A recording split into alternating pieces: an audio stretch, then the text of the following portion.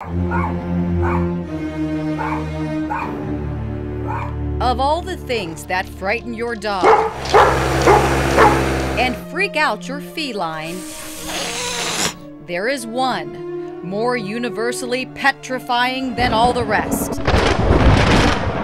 A visit to the veterinarian.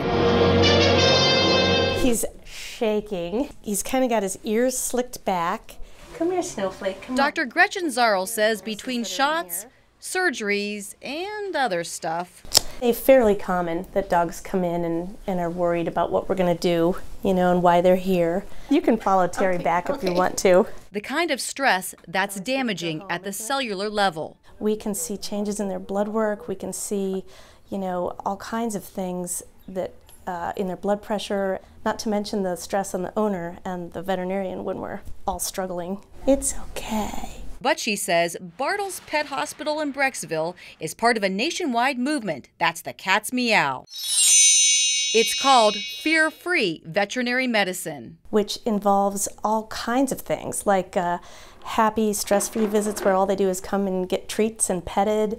Replacing muzzles and restraints with warm, comfy blankets and soothing mood music. His teeth look great. There's no sign of any tartar or gingivitis, and that's wonderful. You play certain music and it helps them relax. Come on, Snowflake. Some classical, but also reggae. Physiologically, the music and the science behind it is real. And since dogs and cats have acutely more sensitive sniffers, they're also spritzing themselves, That's all it takes. the cages, and the clinic with special pheromones. You know when a cat rubs up against you, they're actually putting a cheek pheromone on you, and it makes them feel relaxed and happy to do that. And there's a pheromone called dog appeasing pheromone, and that gives the dogs a sense of comfort. But Dr. Zarl says probably the biggest impact happens when the animal's near the end of its life, with fear-free euthanasia at home. You're losing a family member, so it's nice to present that as an option and not have those last moments be alone and frightened.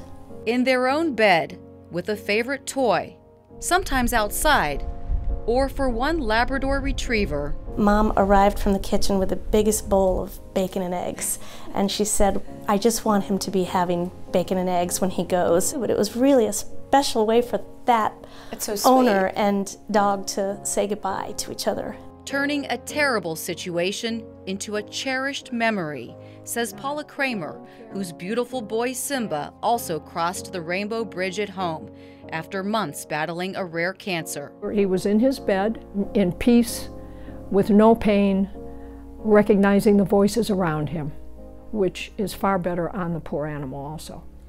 And for me and you and anyone who loves their pets.